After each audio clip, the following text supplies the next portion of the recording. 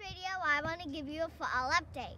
We have taken advantage of the good fall weather and we have gotten many jobs done. We have cleaned, maintenance, and winterized equipment, hauled grain, and right now we are doing some fall field work.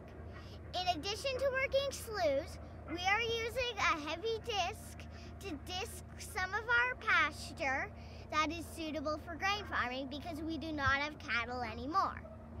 The disc grips into the grass so that it is available to moisture in the winter, and we should be able to seed it this spring.